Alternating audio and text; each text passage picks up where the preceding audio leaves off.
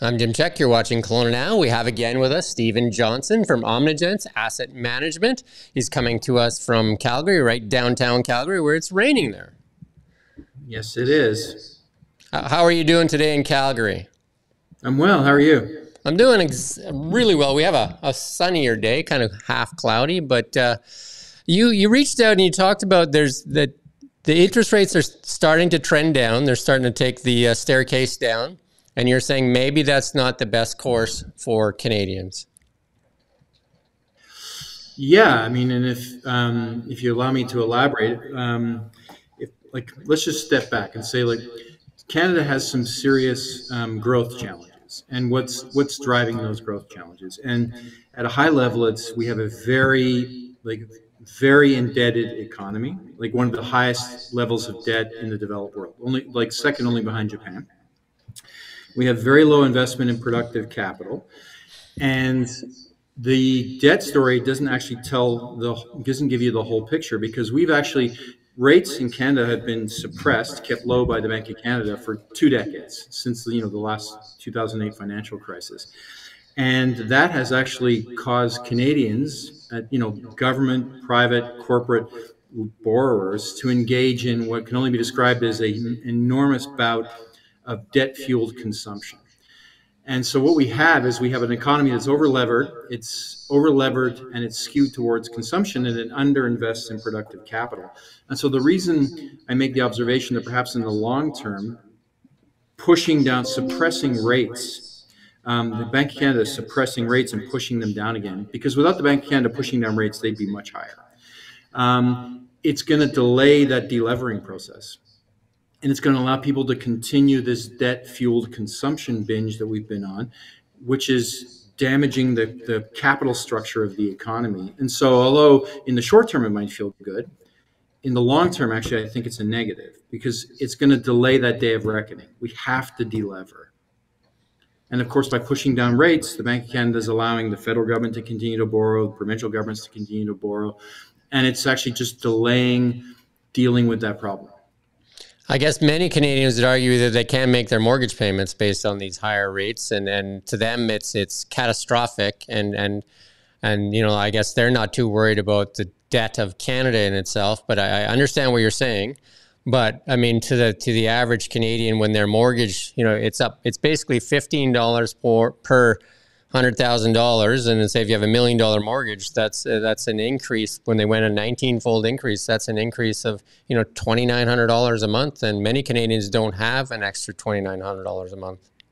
No, I mean it's a terrible dilemma. That's what I'm saying. In the short term, of course, it's going to help everybody with their debt servicing. It's going to reduce the cost of servicing this debt. Yeah. And ideally, although it's just not possible economically, is that you'd have the higher rates would land on, it's largely government borrowers who are over borrowing. Mm-hmm. And it would land on them and encourage them to pull in their spending and pull in their borrowing. But of course, there's no way to achieve that. So yeah, no, I'm alive to that. I mean, I guess what it's telling us is it's like Hobson's choice. There's just no good choice. So yeah, so the interesting part is that the federal government has many opportunities to kind of pull back their spending, and they've actually increased it, and they've been told by the Bank of Canada that they're actually fueling inflation and all that stuff, but they continue to march forward. And an interesting development that just happened a minute ago, and I haven't had a chance to read it, but I think the leader of the BC Conservative Party just put out a press release saying that he thanks Jagmeet Singh. I guess he put out a thing saying that he wants to axe the carbon tax as well. So it's kind of like the world is kind of obviously, as polls are starting to show, people are making changes, but the federal government has been spending way beyond its means.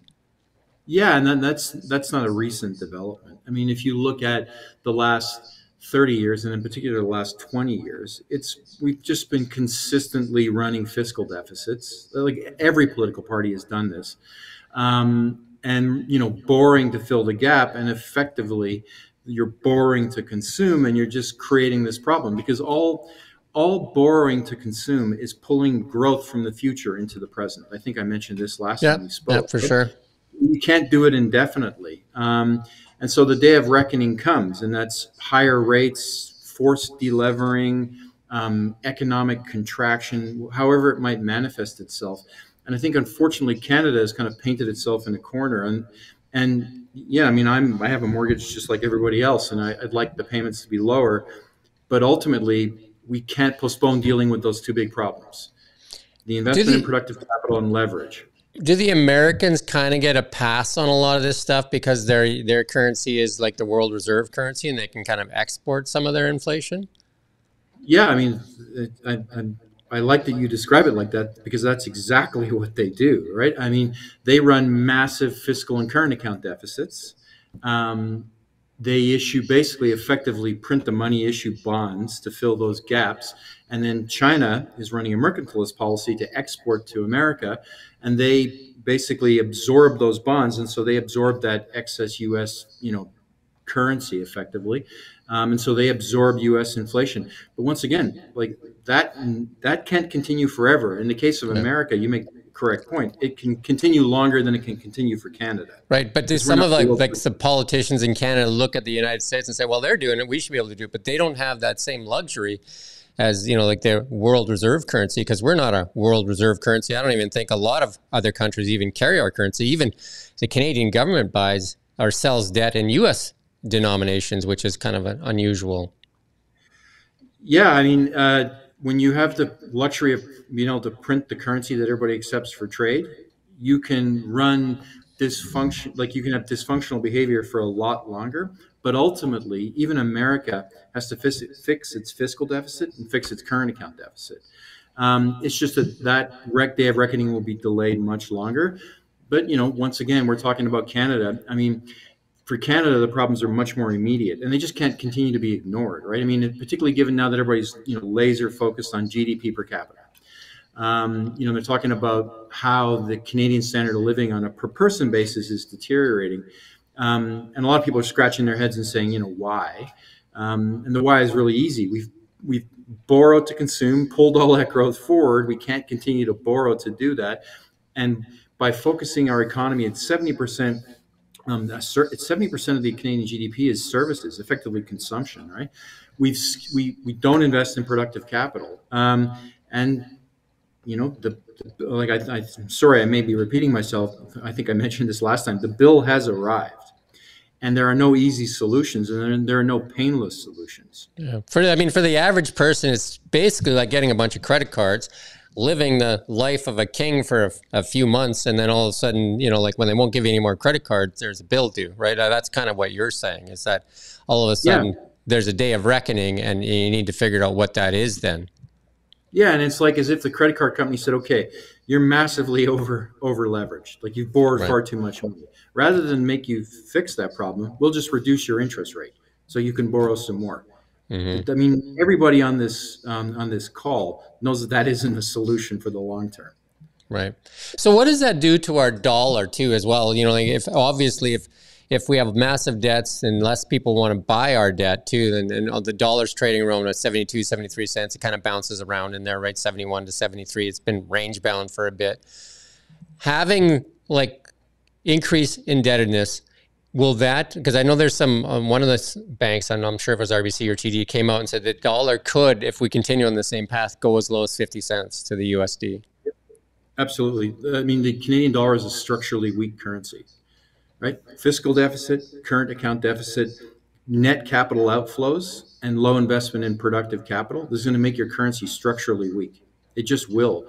And so that's a trend that could easily, continue down to that level, of course, right? People want to, effectively, people are, if they're lending money to the government, right, they're effectively saying, what's the creditworthiness of this borrower? Well, if you have a economy that's deteriorating, then structurally you're not a good borrower, right? And that's reflected in the foreign exchange rates, right? Like the capital leaves Canada. And so if we end up with a dollar in the 50-cent range, that inflation, because a lot of stuff we're buying is based in US dollars, including the commodities, and that would be, the oil and all kinds of things is based in USD. That would drive inflation up quite a bit higher, right? If you have another 25 cents erosion in the Canadian dollar. Yeah, I mean, the thing about I mean, historically, when currencies were linked to gold, you couldn't run a current account deficit forever because the gold flowed out and you ran out of gold, right? And so if you think about it, as the Canadian dollar deteriorates, and you make the exact correct point, we run this big current account deficit, we import all these goods, they'll become less affordable. I mean, that's the market's way of structurally fixing our current account deficit. Because if your currency's weak, you just can't continue to buy those things, right?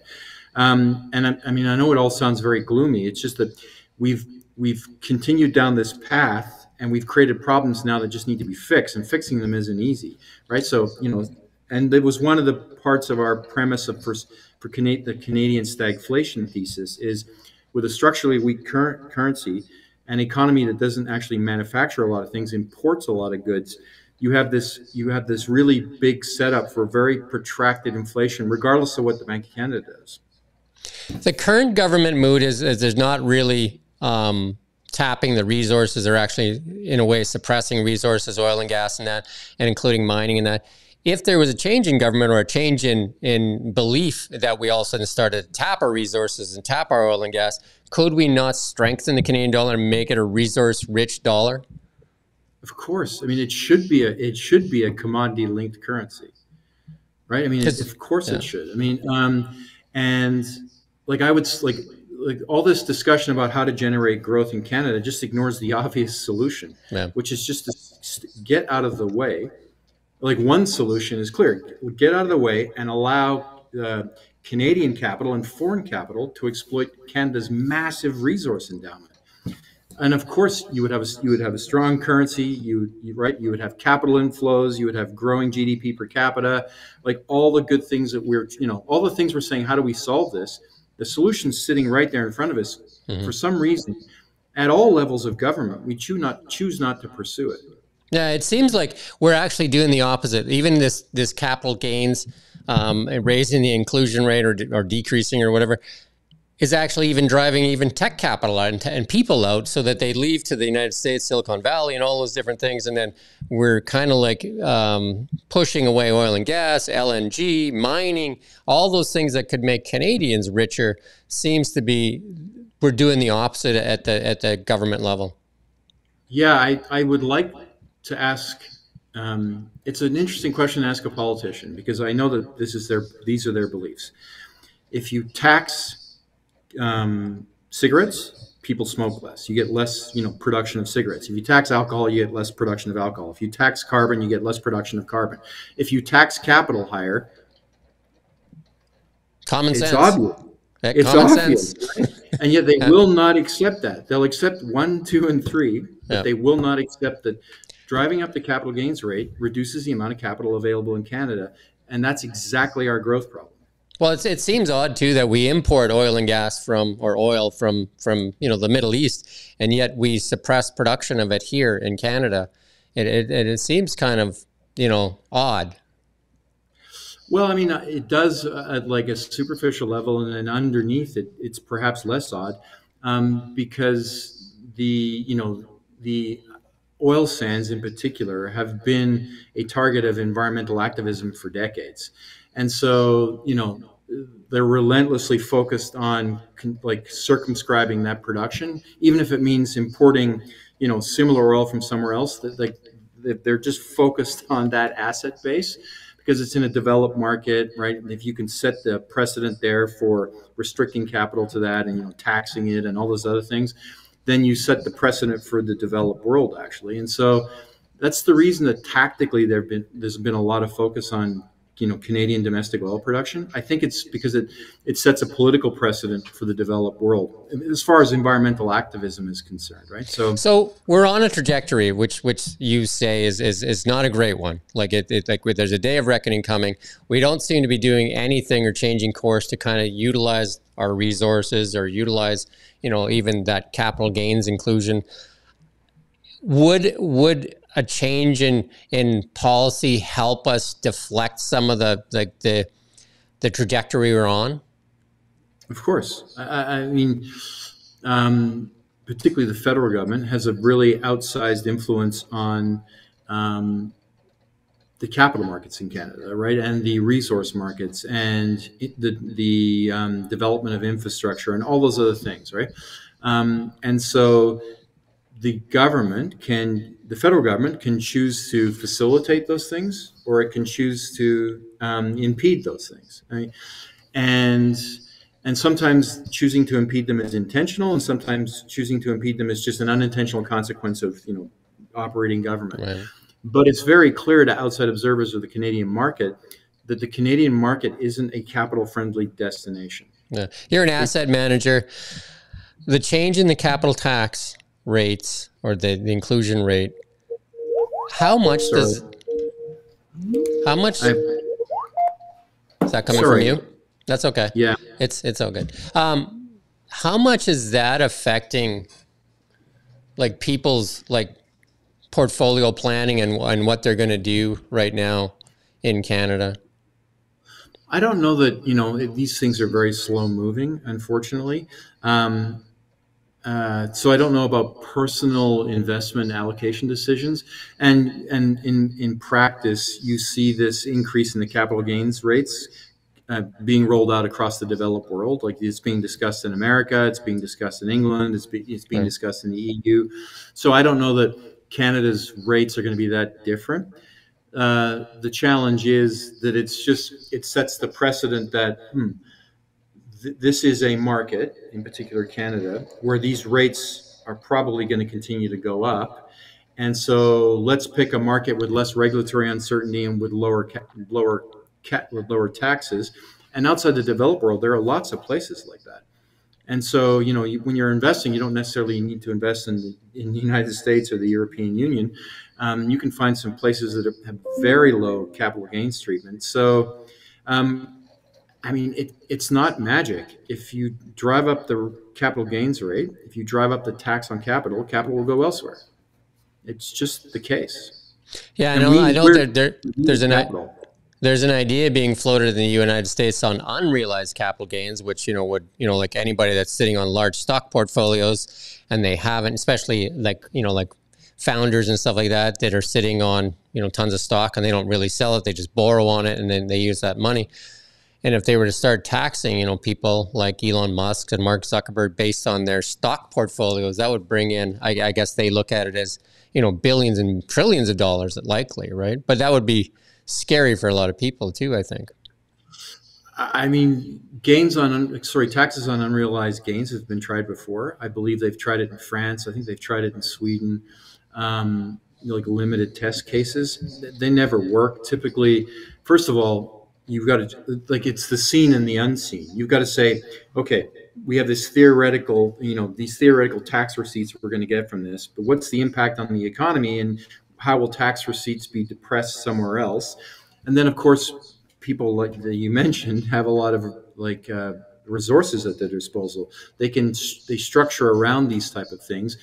They invariably, the impact of these things, while they make good marketing and campaigning slogans, the invariable impact is that you have less capital flowing into the economy, and the ultra wealthy people, which tend to restructure their lives, and so you don't tend to get any of the proceeds that you were expecting, and then on a net basis, you get less capital, and your economy suffers. They're really regressive taxes.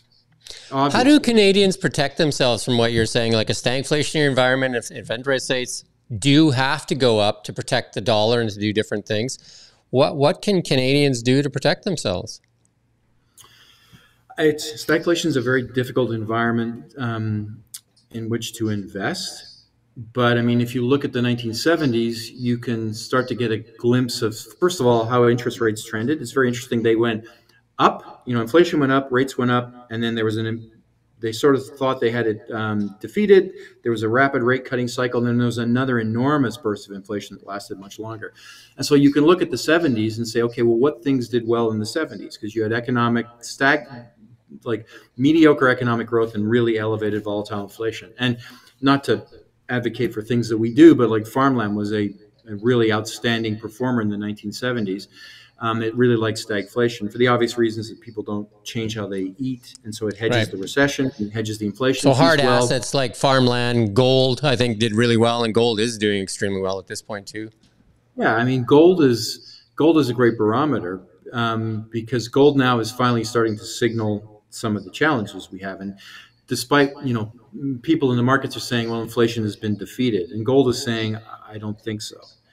And I would trust it as an indicator more than, talking heads, right? So, yeah, I mean, you got to think, okay, what things hedge recessions and what things hedge inflation? Separate the two, right? And so there are parts of the commodity sector that do extremely well. Gold does extremely well. Agricultural commodities tend to be fairly robust during those kind of periods. So, but what I would observe is that the things that you've done for the last 20 years, if we have stagflation, are unlikely to work, because that was a period of low inflation, high growth. And so what you can't do is, okay, if there's a risk of stagflation and it's material, I'll just continue to do what I've been doing. That is one thing that you should not do. Yeah, for the average person, though, that doesn't have large stock portfolios and the ability to invest in farmland or in gold, and and if they have like those $1 million mortgages, this can be really crippling for those people. So obviously that would mean supply would come on. There'd be more supply. Obviously, that would drive house prices down, and it actually even kind of make the cycle even worse, wouldn't it? It does. Canada's created a real mess in residential real estate. It's amazing the set of conditions we've arrived at. So we have, on a relative to income, we have one of the most expensive markets in the world. We use the most leverage in the world to buy houses. 40% of all Canada's fixed capital formation is residential real estate. So it's hard to see how houses continue to go up, and yet we still have a 2.5 million home shortfall. Right, and that could have lots to do with the immigration cycle, though, too, right? So it does. I mean, we've had rapid population growth, but to arrive at a point where you have we have this very overpriced real estate, it's very leveraged, right? So it really can't actually withstand high interest rates. And yet we somehow don't even seem to be building homes at these very high prices. You'd think that builders would step in and go, this is a very profitable thing to engage in. I don't know how we've managed. Well, I do know how we've managed that. It's a combination of, we've suppressed interest rates for a very long time, and we have, we have a lot of restrictions around building houses. It's just the truth, right? And so, but that's a conundrum, right? Because really, in order for people to buy homes, they have to come down in price.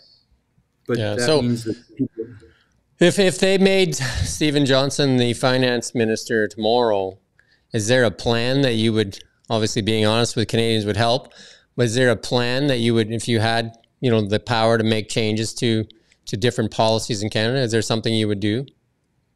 First of all, that's not a job that anybody, sane person would want. But I would say we need to step back and deal with first principles, right? So we need to deal with our leverage. We need to deal with our regulatory environment. We need to deal with the capital outflows in our country, right? And we need to deal with our chronic underinvestment in productive capital. And so we need to make Canada a more welcoming place to capital, both domestic capital and foreign capital. And that's regulatory, tax rates, all those things. We need to encourage delevering without detonating our economy, right? I mean, those are the big picture items we need to take care of, right? We chronically underinvest and we overborrow to consume. So we need to discourage consumption. I mean, if you want a really, sort of high level, sort of extreme proposal, is to raise taxes on consumption and reduce taxes on income and capital. Mm-hmm. So that, people who want to consume, right. But it encourages people to save and invest. Yeah, and I think that is the solution, right? Induce businesses to invest in capital, which increases production, and then allow enough surpluses here so that we can sell some of that stuff somewhere else as well, and then and then induce people to save some money.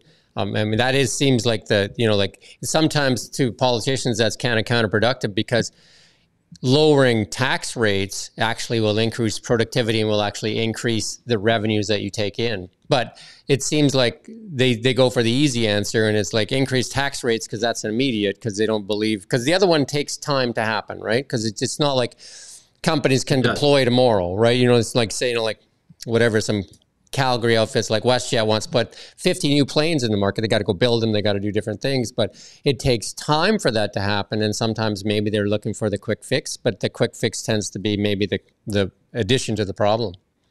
Yeah, I mean, they're looking for election cycle fixes, right? And we have a multi-decade problem here. Yeah. But I mean, cut the personal tax rates so people have more more savings. I mean, that's a first step, right?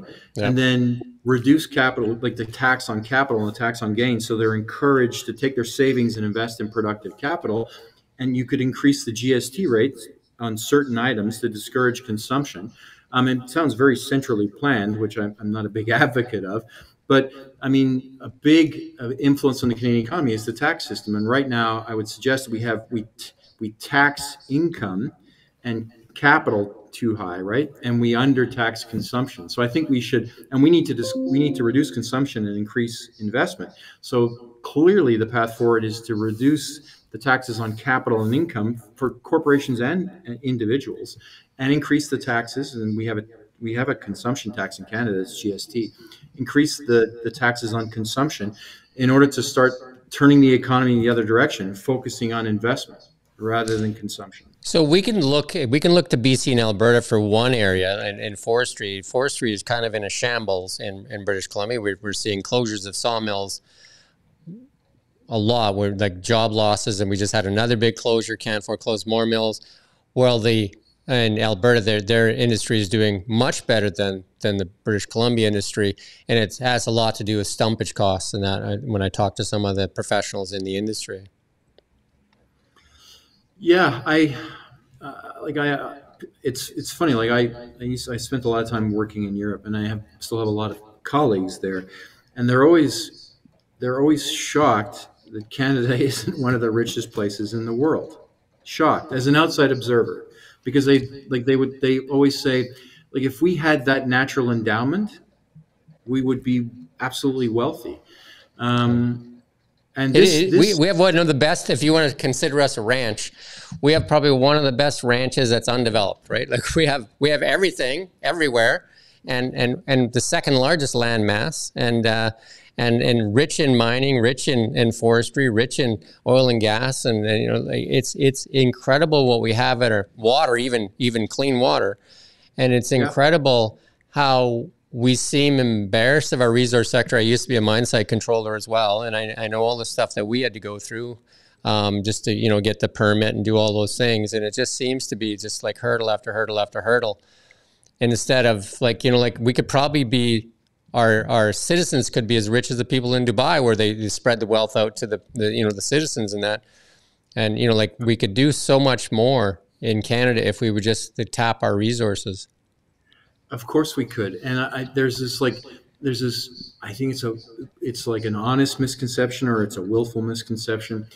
Like there's this idea that, we will discourage all these activities in Canada because for whatever reasons, some of them are ecological and some of them are just philosophical or political. But they'll just occur somewhere else because, for every dollar of GDP that the world increases requires resources as inputs. And so we're going to have 2 billion extra people. GDP continues to go up. All these resources are in demand. And so like us not developing them here doesn't prevent them from being developed. And in fact, I would suggest that Canada has the best regulations, the best technology. Like it's the best place to develop these things because it gets done responsibly. And yet you are right. We just I don't understand the ethos, but we are definitely against the development of natural resources in Canada. Yeah, we have some of the, like if I just take mining, for instance, we have some of the best miners in Canada. We have some of the best the people behind mining companies. just that they happen to be all mining somewhere else. Do you know what I mean? And it's not that we don't have the natural resources here. They end up in different countries because they can't get a mine going here. And the money, and if you tour hospitals, you're going to see in there, like this like donated by Kinross, this donated by, I could go on and list all these things and what mining companies have done. And one of the big things is every community that is outside of like a major metropolitan center has been started because of resource company. People don't go start at, like in Fort St. John to do, they're in Fort St. John because of oil and gas. They're in Fort St. John because of forestry. They're in high level Alberta because of forestry or oil and gas. These communities are based on resources. And I think like, especially in British Columbia, those areas are treated like second-rate citizens. And part of the problem is, I talked to one of the executives with a large lumber mill. He's saying that a lot of people in Vancouver think that every tree is like a tree in Stanley Park, and they don't want those cut down, but they don't realize that there's working forests, and if we don't manage the forest, we're going to have more wildfire problems and all that kind of stuff. So we need to actively manage our forests, and if we look to Finland and some of the Scandinavian countries that manage their forests, they have very little wildfire problems. Yeah. It gets back to a central issue. I just think that Canada, there was a period of probably 40 or 50, 60 years where all the infrastructure in Canada and this enormous capital base was accumulated on the back of developing all this natural resource endowment. And then the economy started to, switch from production and, manufacturing and all those sort of, I would argue concrete industries. And over the last 30 years has switched to consumption. And there's this misplaced idea that somehow you don't need to do these things, that you can have an economy that's, 70% consumption and, it's 70% services, very little manufacturing and production.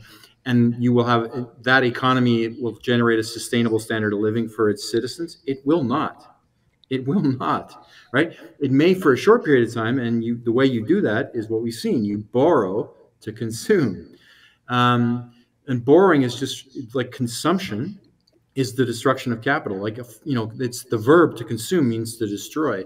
And so when your economy is skewed to consumption, you're just consuming your capital, right? Yeah. And so we built all this capital on the back of this endowment and all this productivity and this investment, and we've just been consuming it. And eventually your standard of living, it will be compromised, and we're seeing it. And I also, if we look at Canada again, second largest landmass in the world, and basically we truck goods from coast to coast, from the seaports to the others, you know what I mean? And the carbon tax, and they say it's only, it's basically at the gas pump, but the carbon tax is on everything we do because we ship almost everything either by truck, train, or tractors in the field. It's such a massive input on most of everything we do, like everything we kind of produce, or even to get it from, the Port of Vancouver to Edmonton, you got to truck it or train it there, right? And that's all run on diesel.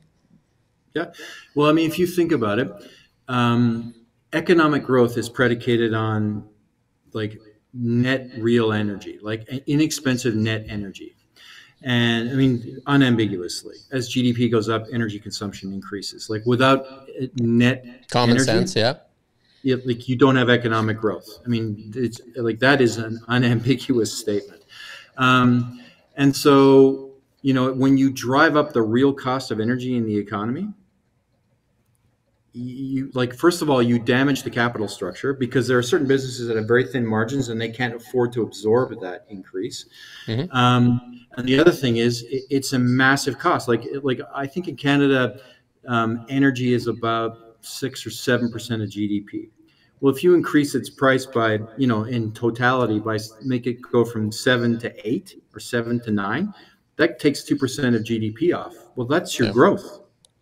Yeah. And then most people don't even realize if you happen to be a receiver and you're seeing the bills from these trucking companies, it's right on there as an extra bill, not even they've added it as you've got your regular shipping costs and then they've added carbon tax right on the bottom. You can clearly see that it's affecting everything we do, right? Like, and I use this analogy for a lot of people. Like, you think of a slice of bread and how simple that seems, right? But it's a tractor that kind of plants that seed, and a tractor that harvests it, and then they put it in a truck and take it to the granary, and then a train takes it to the mill, and they use energy to grind it, and then they ship it to a flour place, and then they make bread with energy, and then you drive to the store and pick it up.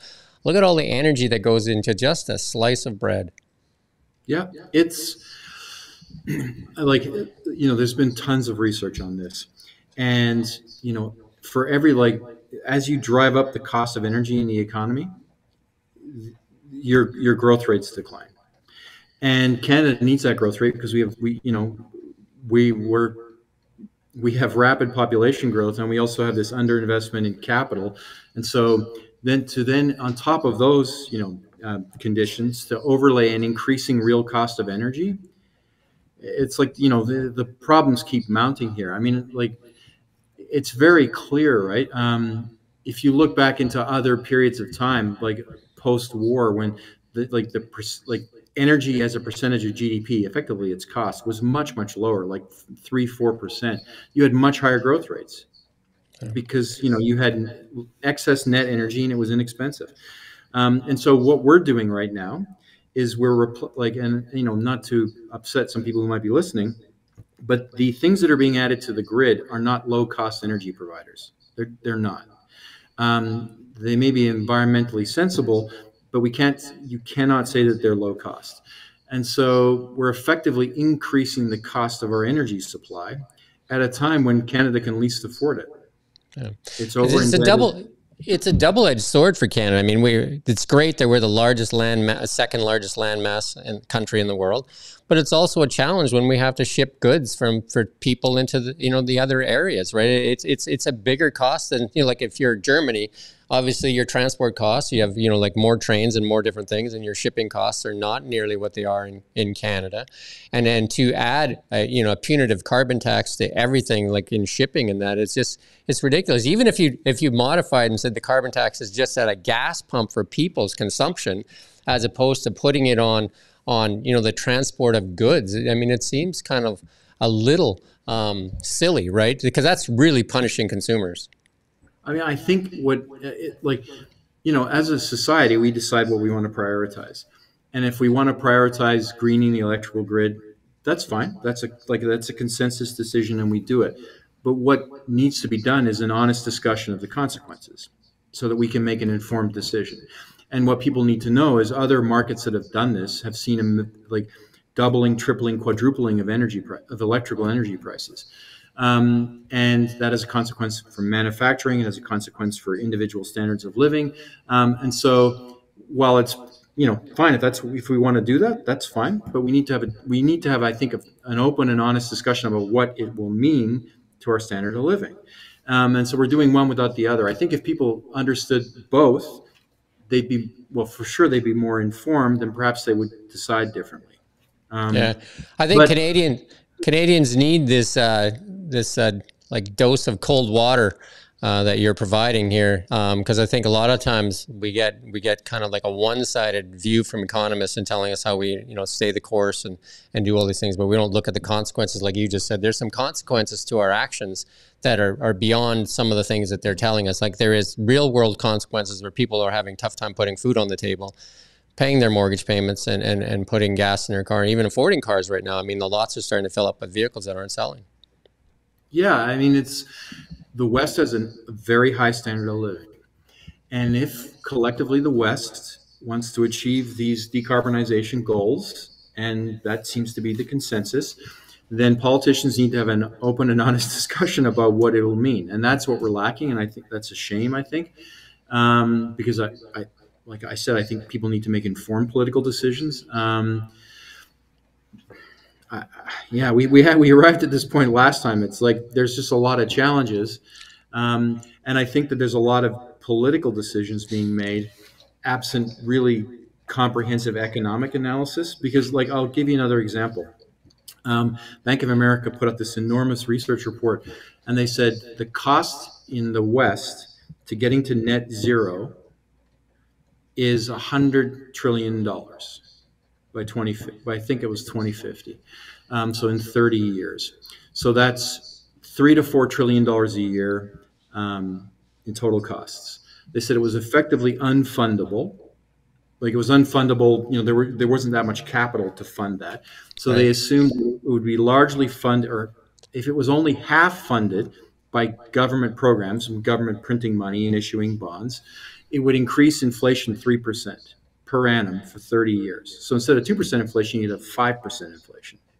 That was their baseline prediction. Right. Now, that needs to be discussed because if we want to do that, we need to know what the consequences are. And if it isn't funded through inflation, inflation is just a tax, another source of capital, Yeah. then it's going to require, that capital and to be pulled out of the rest of the economy, and it's going to strand all those other assets, which is also a recessionary force. Like when you take all this productive infrastructure and shut it down prematurely and go, to convert into other sources of energy and other processes, those are write-offs. And that's a recessionary pressure. And so, once again, I don't like when I hear the discussion, particularly in the political arena, it really exists in a vacuum without any economic analysis. Like even, we're talking about the carbon tax and it has an impact on consumers. It does. But it's a much bigger issue than that. And the bigger issue is never discussed. Like what are the long-term GDP growth consequences for making this transition and doing these things and not developing our resources? And it just never takes place. And I'm not blaming any political party. None of them talk about it. Right. Well, I mean, we could talk all day. We've been going at it for almost 50 minutes, and I don't want to take too much of your time. You're very generous with your time, and maybe we should do a monthly check-in and see where we're heading in this trajectory, because it's I know a lot of Canadians are hurting, and that's showing up in the polls. They're very dissatisfied with where they're at, right? And I talk to a lot of people, and a lot of people are having a tough time making their mortgage payments, their rent payments, and the grocery store and all those things. The Canadians are definitely in a place that they haven't been for a long time. Yeah, it's a travesty, particularly when you look at what Canada is and what Canada could be. And to be in this situation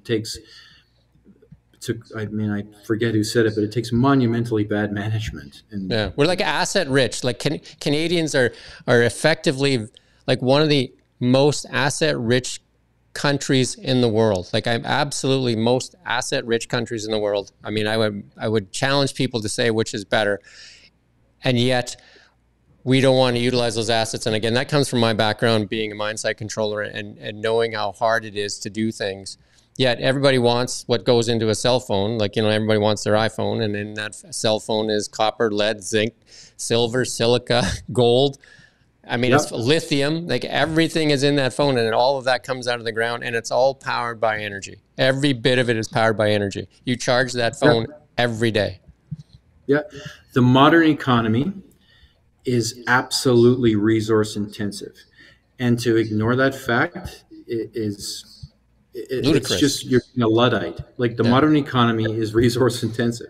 It is, it's not the opposite. It's ludicrous. And then with what's going on with the Ukraine war, basically with the BRICS nation, we've almost cut the world in half as far as commodities, and Canada sits in the catbird seat in that realm where we could supply Western Europe and all that, you know what I mean? And instead, they ask us for LNG and we offer them hydrogen, which is, years away from being, a developed product or ever.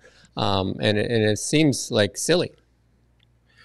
Yeah, I mean, hydrogen is another interesting topic which we should discuss one day. The physics of hydrogen, like there's fundamental physical laws that make hydrogen a very poor energy. Yeah, you and I could have a good discussion on that. I had invested in Ballard Technologies in the past, and I've sold that investment. And you can look at the stock chart, and you can come up with your own conclusion as to where that's at. Yeah, I mean, it's not an energy source; it's an energy conduit, obviously, with very, very challenging physical properties. Anyway, it's a technical discussion. Well, this has been great. We've had two great conversations, so let's do it again. And I think having the reality that you bring to the table, I think from what we're seeing from a lot of other places, is what Canadians need to hear. Yeah, I mean, I don't know that I'm correct, and I'm sorry that it sounds gloomy, but I think collectively we've all countries go through difficult times. It's not like these are insoluble problems. They're just challenging problems. That's right. Well, I mean, if we Canadians are resilient, that's for sure, right? We've shown that time and time again in challenges, and hopefully we find that resilience and the motivation and the conviction to find a better solution. Yep, we will. And I thank you for your time again, Stephen. And thank you. Enjoy the Calgary weather. You got a little bit of rain there. I guess that's cooling off down there right now. But Calgary's a beautiful city. Yep. Thank you. Thanks for having me on. And I'm obviously happy to come back anytime you have me back. All right. Thanks a lot, Stephen. And thank you for watching KelownaNow.